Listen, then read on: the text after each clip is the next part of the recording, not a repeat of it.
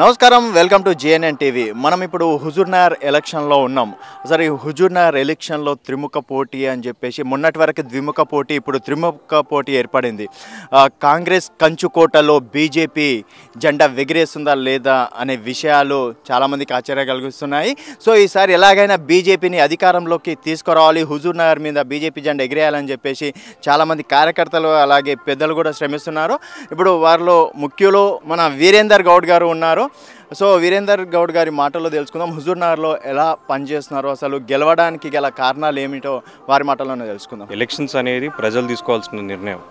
ఎప్పుడైతే ఓటరు ఒక నిర్ణయం తీసుకుంటాడో ఆ నిర్ణయాన్ని ఒకసారి ఒకలా ఉంటే ఇంకోసారి టోటల్గా మారిపోతుంది. మీరు ఇప్పుడు బీజేపీ పార్టీని చూసినట్లయితే మొదలు 2 సీట్లతో మొదలైంది, ఈరోజు 300 పైచిలకు సీట్లు వచ్చేసినాయి. అంటే ఎప్పుడు కూడా తక్కువతో స్టార్ట్ అయినా కానీ ఒకసారి మూమెంట్ వచ్చిందంటే క్యాండిడేట్ కరెక్ట్గా ఉండి ప్రచారం కరెక్ట్గా ఉండి అన్ని రకాలుగా కరెక్ట్గా ఉందంటే 100% గెలుపు వైపే ఉంటాం. ఇక్కడ పరిస్థితి కనిపిస్తుంది. ఎందుకంటే ఇక్కడ ఉన్నటువంటి ఓటర్స్ అందరూ కూడా ఆలోచన చేస్తున్నారు, ఇదేంది ఇప్పుడు ఉన్నటువంటి మొన్నటి వరకు ఎమ్మెల్యేగా బాగానే గెలిపించినా ఎంపీకి వెళ్ళిపోయి మళ్ళీ భార్యను పెట్టడం ఏంది ఎంపీగా అనేది కొంచెం ఆ నెగిటివ్ అనేది మొదలైంది.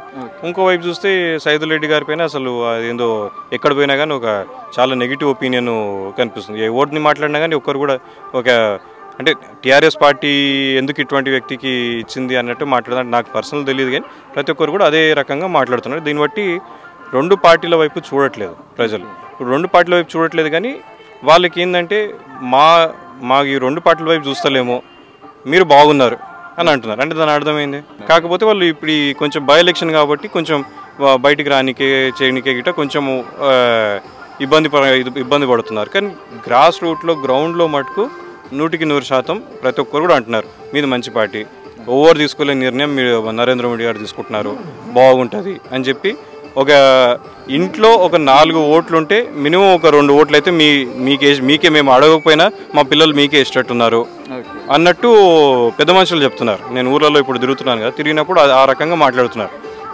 ఒక 4 ఓట్లుంటే 2 ఓట్లు అయితే మీకే వచ్చేటట్టున్నాయి అన్నట్టు వాళ్ళు మేము ఏం చేయకపోయినా కానీ వచ్చేటట్టున్నాయి అన్నట్టు వాళ్ళు చెప్తారు. దాన్ని బట్టి we are able to see an under current.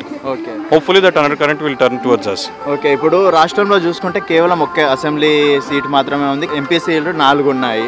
But హుజూర్నగర్లో ఇప్పటి వరకు బీజేపీ ఓటు బ్యాంక్ అనేది లేదు, అయినా కూడా మీరు గెలుస్తారని చెప్పేసి ధీమా వ్యక్తం చేస్తున్నారు. అందులో బీజేపీ రాష్ట్ర నాయకత్వం లాస్ట్ మూమెంట్లో కోట రామారావు గారికి టికెట్ కేటాయించింది.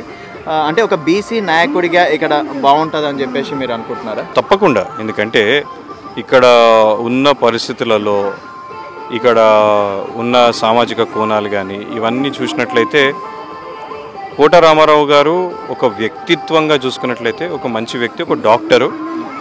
ఎన్నో సంవత్సరాల నుంచి 15 సంవత్సరాల నుంచి దగ్గర ఆయన సర్వీస్ చేస్తూ వస్తున్నారు. ఈ ప్రాంతంలో ఇక్కడ గిట అంతా సర్వీస్ చేస్తూ వస్తున్నారు. కాబట్టి ఒక మంచి అభిప్రాయం ఉంది, ఒక వ్యక్తిత్వంగా మంచి అభిప్రాయం ఉంది. సామాజికంగా ఒక బలీన వర్గాలకు చెందినటువంటి వ్యక్తి. కాబట్టి ఇవన్నీ ప్రజలు ఆలోచిస్తారనేది మేము అనుకుంటున్నాం.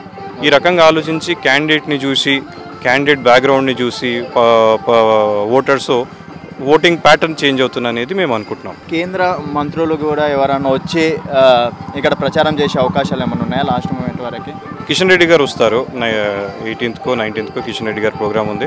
మళ్ళీ లక్ష్మణ్ గారు వస్తారు.